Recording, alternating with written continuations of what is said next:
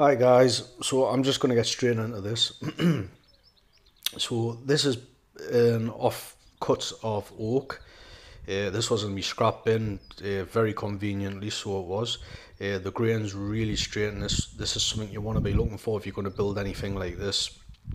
So it retains its strength. So basically, I'm just marking a cross on both ends, and this is to find the center of the piece. And then I'll start to use a compass, and this is set at 3/4 of an inch to make a circle of 3/4 of an inch roller, and this is to accommodate the dog holes in my bench.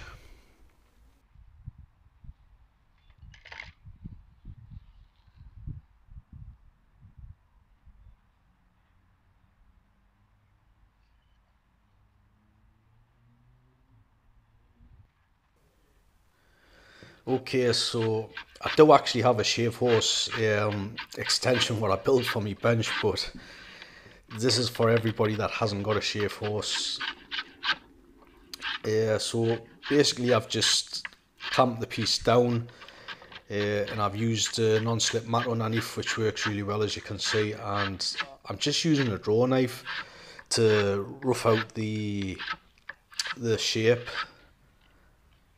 Yeah, and as you can see here, I've just turned the piece round, and I just repeat the process and just get closer and closer to my shape.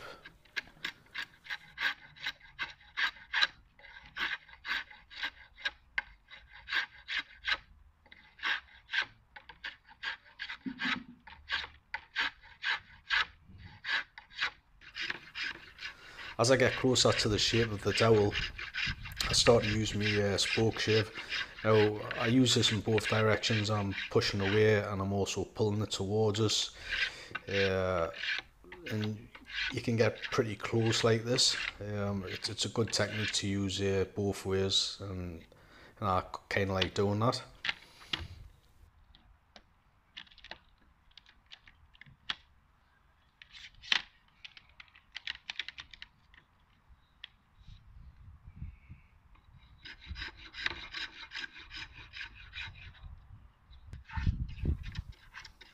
Now I've just swapped to my little Lufas plane. This is a handy little plane and I use this quite a lot.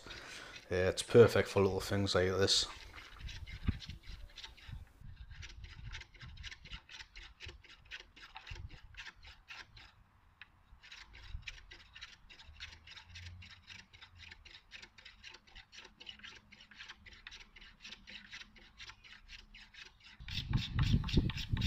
And then for final adjustment, I just start to use a card scraper. You could use a chair devil if you've got a chair devil. I haven't got one and I haven't made one, but yeah, for final adjustment I've just used that. And as you can see, it's still pretty tight. So the reason I'm forcing it down here is because it actually bruises the dowel, and I'm able to see where I need to take off for the card scraper. And as you can see, I need to take a little bit more off the top side.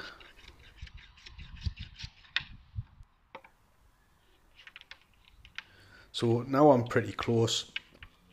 It's still really tight, but I can manage to force it through, and at this point I just want it to stay that way because there's going to be additional removal of material, so I just leave as is.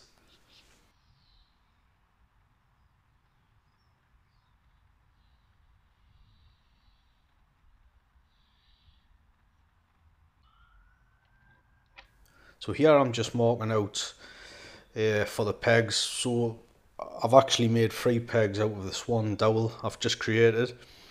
Uh, this is very rough marking out. You don't have to be really precise for this, and it worked out that the dogs were going to be 120 millimeters each. So I've marked those out. I also marked out for the head parts, which is also 15 millimeters.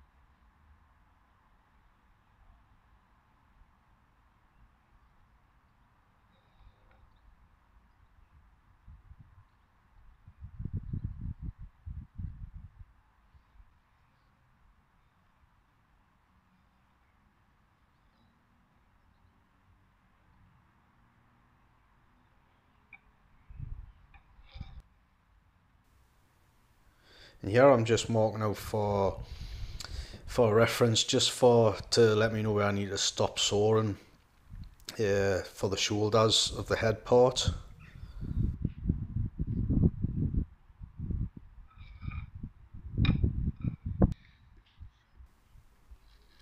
So I clamp the piece down and I just saw the shoulder lines.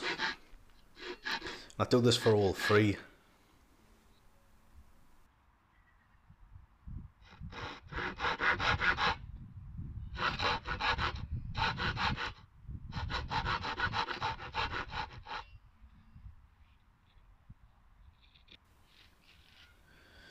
So now I'm just creating a little valley or a little shoulder, if you like, and this is just to accommodate the saw, to give the saw a starting point.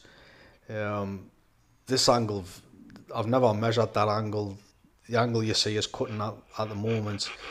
I'm guessing it's anywhere between 12 to 20 degrees. There's no, I've made a few of these and I never give it a set angle. It's just all guesswork.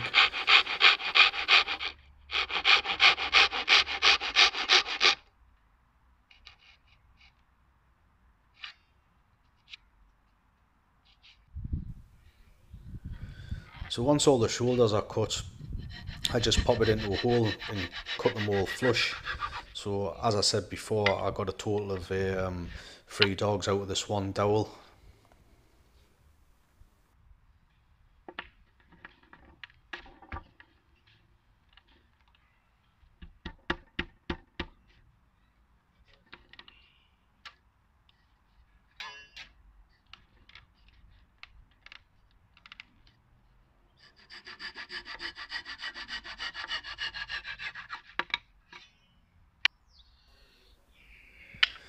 Okay, so here I've got a thin piece of wood. This is a 6 millimeters in thickness, and it's also about 6 millimeters in width.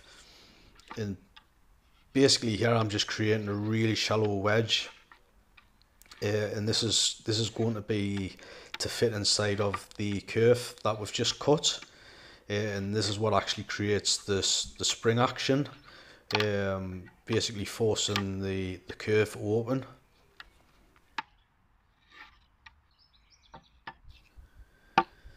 Okay, yeah, so we're just basically going to cut a very thin sliver of the wedge we've just made, and you should be able to see here how small it is. And that's all you need. You don't need anything bigger than that for this system to work.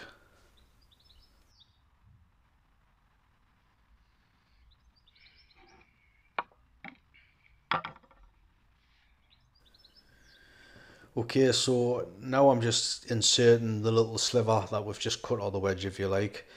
This can be a little bit fiddly sometimes. This one didn't actually go in too bad. So here I'm just using a card scraper to push it down. You don't have to push these down very much, and don't go crazy with this, because you could actually split the spring part off.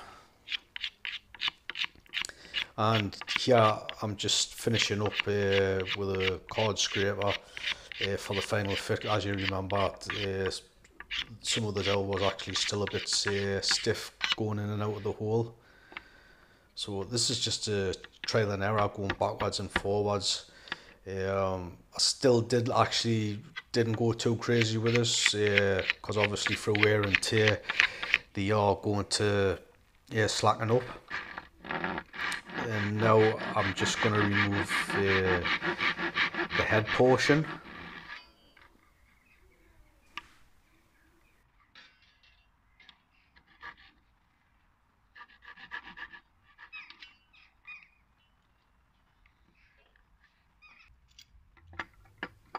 I've just had a little clamp here.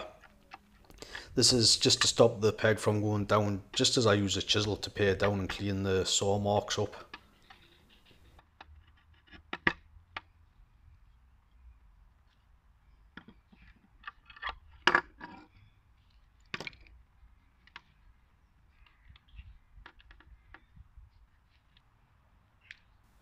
Then I just use my knife just to create a bit of a chamfer around all the edges. Then I just finish this off with sandpaper, and I give the whole thing sanding over just to remove a little bit more material.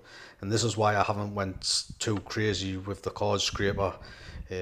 So I do actually get quite a close fit with the sandpaper, but still I do leave it a little bit tight. As I said, with wear and tear, this will start to become loose.